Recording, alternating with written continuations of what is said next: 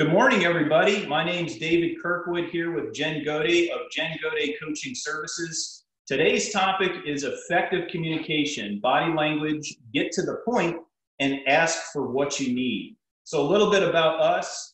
I have over 15 years as an oil and gas professional, 10 years in leadership, very passionate about leadership and helping our community in this downturn.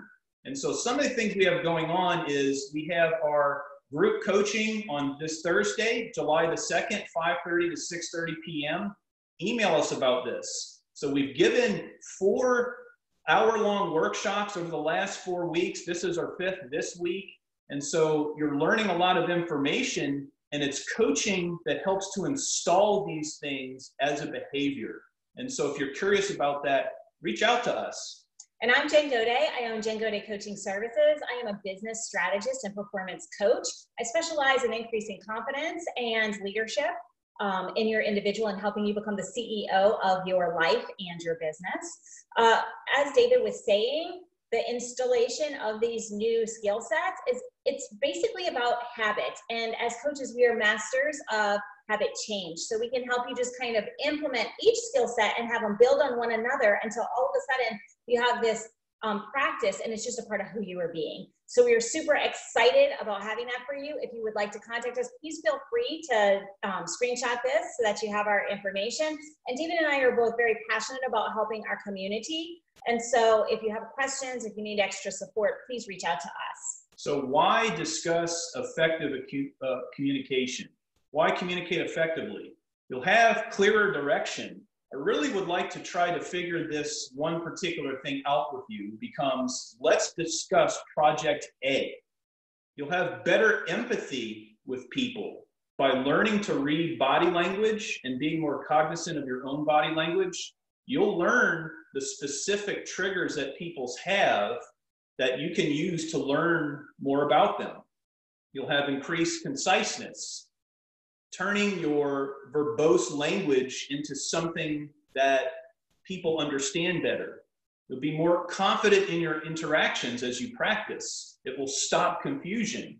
You'll know your audiences better. By reading them and really listening to them, you will understand their needs. And you'll be communicating your needs better so that there's a better mutual understanding. There's a really great quote from Plato here. Wise men talk because they have something to say. Fools because they have to say something. So let's get started on body language. Did you know that communication, the words that you're saying, is only 7% of the equation? Effective communication requires not just the words to be concise, correct, on point, direct, and clear, but it also requires tone of voice to be in alignment with what you're saying and body language. So let's give you a for example. If David and I, go ahead and slump here. If David and I were like leaning back, slumped, and just, kind of talking in this manner and not really showing that we're engaged, it doesn't matter what we say, you wouldn't listen. However, we've talked about this in prior workshops, your presence, commanding presence commands respect.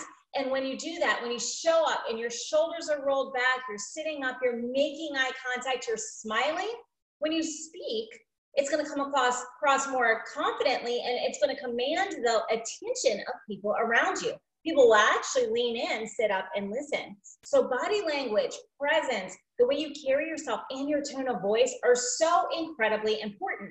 And now let's talk about your face. So if your face needs deliverance and you're giving the most amazing content, but you are staring intently at somebody, they begin to feel like you are judging them or like they've done something wrong.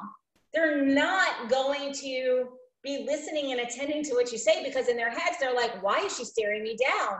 Why is he staring so intently? What did I do wrong?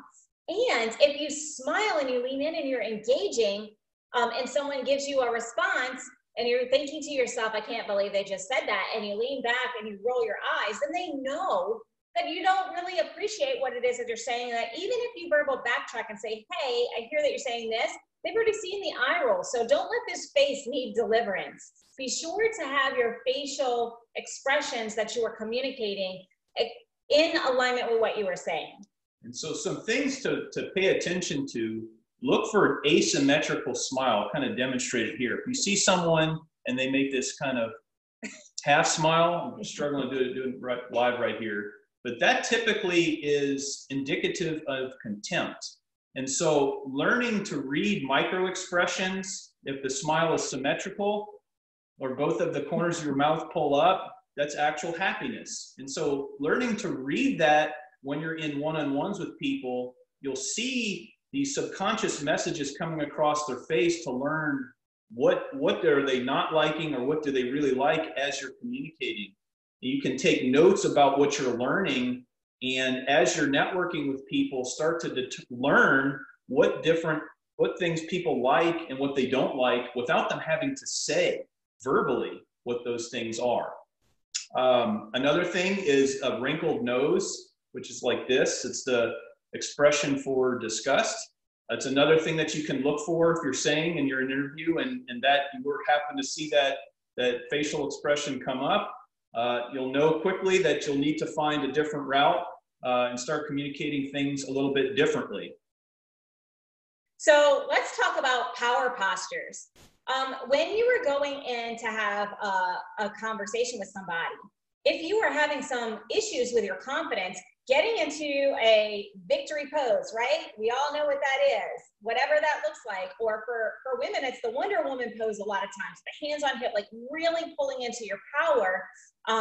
What that does is it engages your body and gets you moving into a feeling of confidence and allows you to have more powerful body language. If you're presenting on stage, for example, don't be, or presenting in front of a room, don't be falling in on yourself. This goes into what we were talking about immediately. Having the shoulder blades back, having yourself in an engaging position, not with your arms folded, because that's telling everybody that you're not open to receiving, but getting yourself into a posture that is really indicative of, I am comfortable in my skin, I'm going to present powerfully what I'm going to say, and I'm receptive to what I'm hearing. All of those things play into the nonverbal communication. So a little bit on power positions. When you walk into a room and you're getting into an interview setting, if you're sitting directly facing a person, it feels very formal. We call it the reprimand position.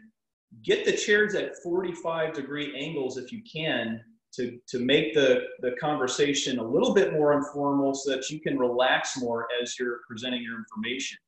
The tallest chair at the end of the table or in the middle of the table is typically the power position, as well as how high up the chair is. The person who's sitting tallest in the room, people kind of subconsciously will gravitate to that person and identify them as the leader, almost regardless of what they're even saying or their actual position. So just that situational awareness that we talked about before is very important. Ooh, my favorite. So once you've dialed in the body language, get to the points. It is not very simple, but it is something that can be taught. When you're speaking to somebody, when you're asking for a job, when you're approaching a manager, an executive, when you're asking for a job, when you're asking for a raise, when you're asking for support, you want to come to the table with solutions. When you're talking about someone who's in a position to either hire you, make a decision about your position, your pay, any of those things, they don't want to hear a lot of problems. No one wants to come with a lot of problems, because what happens when all you do is come with problems, they start to tune out and they see it as venting or as a not constructive communication. So if you come with solutions, hey, I have this potential solution. I've identified this problem. Here's the solution and the time required to get this result. Then other people are going to sit up and listen. It may not be the ultimate result or solution that is chosen, but when you come to the table with solutions, people sit up and listen. Anyone who is trying to gain the next level or to switch into another career, when you're sitting across the table of a potential hiring manager, they want to hear that you have solutions to the problems. They have a problem. They need somebody to fill this position. They want to hear that you're the solution in a concise way. And executive summaries. We see this in our technical reports all the time, but it's worth talking about it a little more. Think 10 sentences become 2. And so instead of giving 45 paragraphs worth of backstory, talk about the result. Talk about the situation in that first line item. Right, absolutely. And another way, if you are struggling with this, bullet point out what your sentences are and see where the common themes. That's a good way to help you get to the point. How to ask for what you need. You guys are all here on this because you want to be able to ask for what you need. Maybe it's for a raise, maybe it's for your next opportunity, maybe it's to your network to ask for the opportunity to potentially get another job, whether in your industry or in another one. So what is most incredibly important, and we went into this in extensive detail last week, is own your worth. If you want to ask for a job, you have to believe that you're capable of doing the job. You have to believe that you absolutely, beyond a shadow of a doubt, can perform the job duties before you walk into the interview. Because if you do not have that intrinsic confidence, that intrinsic value, then how on earth can you ask someone to hire you if you don't believe you can do the job? No matter what comes out of your mouth, it's not going to come forth authentically. Next, be direct. We just talked about this. Don't skirt. If you're sitting around the table with a group of friends and you need a job, ask who they can introduce you to so that you can actually make the introduction and have your foot in the door. Don't skirt around the issue. If you're talking around it and not getting to the point of your ask, no one understands that you're asking something. We must always be able to swallow our pride, put our ego on the back burner, and say, listen, I really am in a tight spot right now. I got let go two months ago. I'm really looking for my next opportunity. Who do you know that could get me in the door? Finally, situational awareness. Know what's going on. If you're believing that you deserve a promotion or a raise, and you got the confidence up, you're ready, you've rehearsed it, you've practiced, you visualized, something that we talked about a couple of sessions ago. If you're there and you're ready and you walk into your manager and your manager is really deep in the weeds looking at something, know that he or she is not receptive right now to whatever you have to say. Situational awareness. Is the person you're trying to come to the table with able to focus on what you're saying? What is going on? If you're about to hit a round of layoffs, for example, this is not the time to go asking for your raise. You want to let that settle, because I can promise you, if you've ever had to let anyone go, it is the most excruciating thing from an empathy standpoint. You don't want to let good people go. So your manager is not going to be in a headspace to even consider what's going on. So situational awareness is key. And then being transparent. I really like leading with saying it. I want to be transparent here.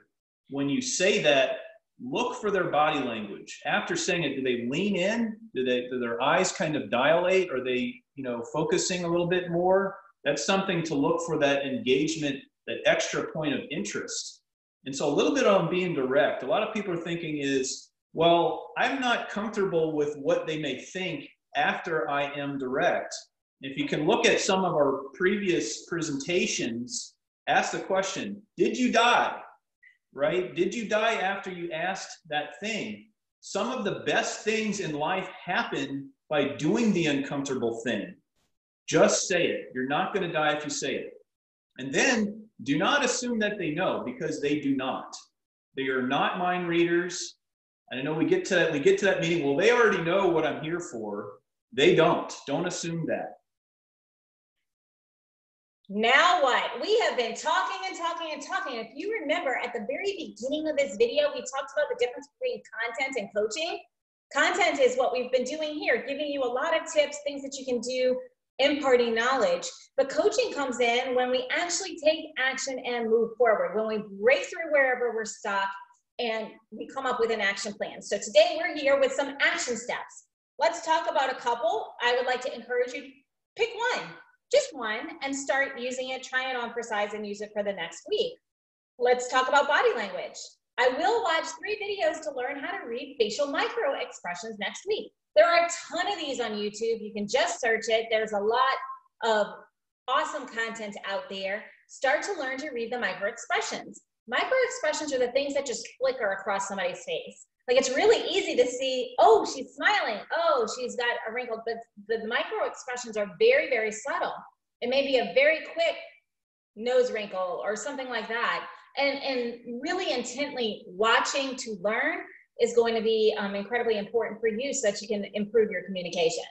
Next, I will spend 2 minutes with my arms in victory pose for body mindset 3 days each week. What is this? This is to build confidence, to be able to present yourself. Remember, presence, commanding respect, so that people across the table will actually listen. So getting to the point, I will practice transforming 10 sentences into 2 per week for the next 30 days. And I want to draw attention that the concepts we've been talking about for the last 5 weeks are very simple. You may be asking yourself, I'm an engineer, I'm a technical professional, I have all this wealth of knowledge, 20, 30, 40 plus years of experience in very complex systems. What is this all about? There is a huge difference between knowing the thing and doing the thing, folks. This is the key. It's really not so much the content as it is doing the thing. And by breaking things down into actionable, measurable, achievable things that work with your tight schedules and will help you to install these behaviors so that you're actually doing them and not just knowing them. Then finally, asking for what you need. I will ask 3 people in my network for warm introductions to aid in my job search next week. And remember things like, if your audience is everyone, your audience is no one. Being very specific, being very direct in your ask is important. Yes, clarity and conciseness, it goes a hugely far way. So now what? We've talked about action steps for support and accountability. If you're live and you feel comfortable, go ahead and pop in the chat your action steps. And then let's talk about accountability. You guys have heard us for the last 5 weeks talking about accountability partners. It is not your spouse. It is not your best friend. It is not somebody who is emotionally attached to you in any way, shape, or form. Why? Because we all have blind spots. Each and every one of us have blind spots. And so you want someone who is an objective third party to be an accountability partner, so that when you are not really doing what you say you're going to do, they can say, hey, how's that thing going? Have you been working on your conciseness? Have you been working on 10 sentences into 2? And you're going to have to say, no, maybe I better get on that. That is actually how habit change happens. When we're talking about all of these soft skills, you may be thinking, oh, I'm an introvert. I'm not really good at communication. Oh, this networking thing, I don't really feel comfortable doing this. I have all this knowledge. Why don't people just understand? If you are not clearly, effectively communicating what you need, it doesn't matter all the knowledge in the world that you have. You've got to be able to bring it into the table. You have to be able to be confident when you bring it up. You have to be able to clearly articulate what it is that you need or that you're asking for, and you need to come with a solution. So having that accountability partner can really help you to gain these skills, and it becomes habits. And as they're habits, they're just about who you are. And we stack skill set on top of skill set on top of skill set every single week with that support and accountability. And all of a sudden, it's just who you are to show up, to confidently present yourself in any situation, not just your subject matter expert, and to get that next opportunity to open the door to see your upward mobility in your career or whatever it is that you're hoping to achieve. And so the last upcoming workshop in this series, the last of 6, is going to be on leadership, the power of others, letting go of control, and self-mastery. So join us next Saturday for that one. Also, join our group coaching, which is ongoing. This occurs Thursdays, 5:30 to 6:30 p.m. Central Standard Time. The cost is $25 a person. In these small groups, it's an excellent value as an introduction to coaching to install the behaviors that will change your life. Reach out to us if you're interested at david@jengaudetcoaching.com or comment in the chat here. And I just want to point out that people spend tens of thousands of dollars to instill some of the things that we've brought to you. The value cannot be understated.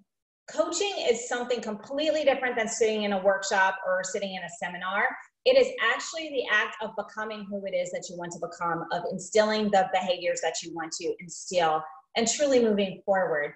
And all coaches have coaches. David and I are coached extensively on this. It has been an ongoing journey. It's not like we say, oh, I'm going to communicate effectively, concisely tomorrow. It's going to be a journey. So if you're looking to join, this is an opportunity that is very, very temporary. We're offering it right now because of the situation. And normally the value of this is up to $1,000 per month. So be sure to, if you're thinking about it, check this out and don't miss out on this opportunity. So the secret to change is to focus all of your energy, not on fighting the old, but on building the new. We want to be installing those new behaviors to go to that next place that we're seeking. I believe that a person is always in works. A person can always grow, can always achieve. And so I come from a place of being coachable. If you do have questions about what any of this means, please email us, reach out to us. Again, we're very happy to have a 20-minute conversation with you to learn about your specific situation and speak through it. Absolutely. Once again, if you need our contact information, it's on the screen. If you are catching the replay, you will have all that involved in the subject of the YouTube link. And we are here for you. We are here to support you, and we are here to help you break through any of the challenges that you're facing to get you moving powerfully forward to be successful in the goals that you hope to achieve. It has been our absolute pleasure in sharing this with you today. We look forward to seeing you for the last installment of this series, and we are going to field questions live now. We'll end the recording in order for them to have their privacy, and we will see you next week. Thank you, everybody.